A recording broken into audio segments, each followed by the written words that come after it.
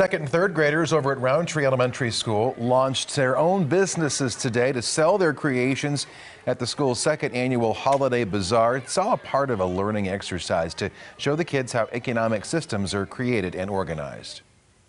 People are buying these owl bucks, and when they buy them, they give us money, and we are going to make holiday baskets for people in need. I'm really proud of them. They've worked really hard, and they've really learned what it means to kind of have a grassroots business and start from the ground up. She was a very well-spoken third grader, I must say. All the proceeds from today's event will help fill the holiday baskets.